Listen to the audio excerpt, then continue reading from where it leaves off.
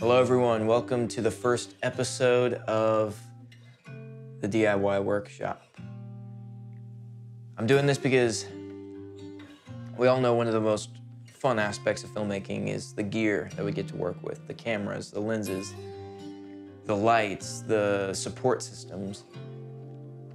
All that is tons of fun, but one of the most fun things to me is finding creative solutions to build my own gear, especially if there's something that I'm like, man, I just don't want to drop the money on that. Let me figure out how to rig up the low budge solution for that. So I don't know how many episodes of this I'll do. Hopefully it'll be an ongoing thing as I continue to make little pieces of kit. So in this episode, I'm going to show you how I made a DIY Cinesaddle. But first, what is a Cinesaddle? A Cinesaddle is essentially a beanbag with a strap for your camera. It's great for handheld shooting. You wear it over your shoulder, you set your camera on top of it, and it helps take out a lot of those little micro jitters that we all hate. It's also great for putting on the ground, setting your camera on top of. It allows you to get low, stable shots that you couldn't with a tripod. And there's other uses for it as well, but those are the main two. Handheld operation and getting low ground shots. Because you can kind of beat it a little bit and create a little divot for your camera so it sits in there very nicely. I would show you with my camera, but it is currently on the tripod filming me right now. So I will just have to show you some behind the scenes footage of me using this. Probably want to do it. I think let's do. So Jason, I'm gonna have you lead it, please. Just you.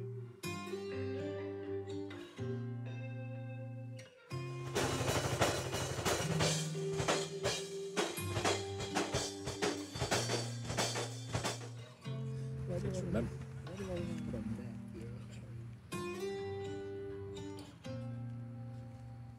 And another thing to note, a Cinesaddle will set you back about $375. This set me back about $70. So that is a fairly big difference in price for something that gives you pretty similar results. So let's dive into how I made this thing. Okay, so laid out in front of me are the 4 different things that I needed to create my DIY Cinesaddle. First is a satchel. I just bought this off Amazon. It was $40. I got one that wasn't too wide. I didn't want it to be super bulky. And I wanted it to also have a canvas type material just so it could take a little bit more of a beating versus something that was cloth or fake leather. So a canvas satchel. I'm gonna skip over this, come back to this. The other thing you need is a dry sack. I got this big one from Walmart. It was $10. Waterproof, super durable material. That's very important because the next thing you're gonna need are these little plastic pellets that you use to fill up bean bags, stuffed animals, different things like that. Having the pellets does 2 things. One, it creates a lot of weight, and that weight helps you keep your camera sturdy and stable. And then it also allows you to form it, create shapes. So you're able to punch some little divots in the beanbag material that you can set your camera in and keep it a little bit more stable. I took those plastic pellets, filled up the dry sack, roll up the dry sack, make sure you squeeze all of the air out of it, and then you buckle it up.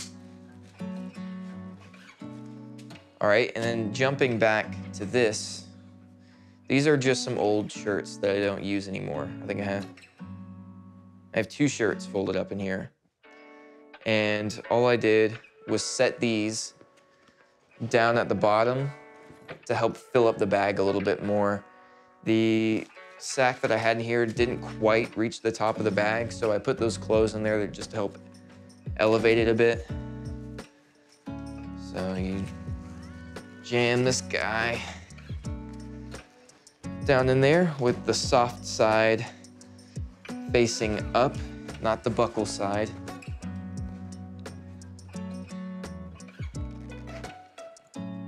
Fasten it shut.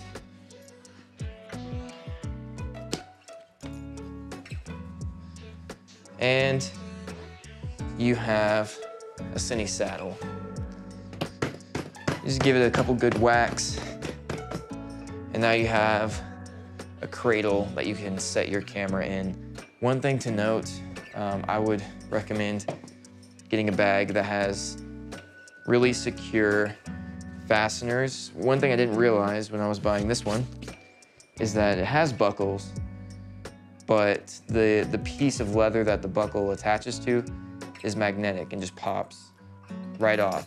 It's kind of annoying, but I don't use this thing as much as I used to because I got an easy rig. So that has replaced a lot of my handheld use of this, but I still use it for low on the ground shooting. And it's also great if you're not able to get stable enough with your easy rig, actually using this in tandem with your easy rig. So you still have it clipped in, and then you wear this and just set the camera on here. And now you have like 4 points of stabilization compared to 3. The more points, the better. So, yeah, that's how I made this DIY Cinesaddle, and I guess I'll see you in the next episode. I don't know why I did that. I thought that would be like the YouTuber thing to do, I guess. Let me smack it off the table and shake the camera. Let me...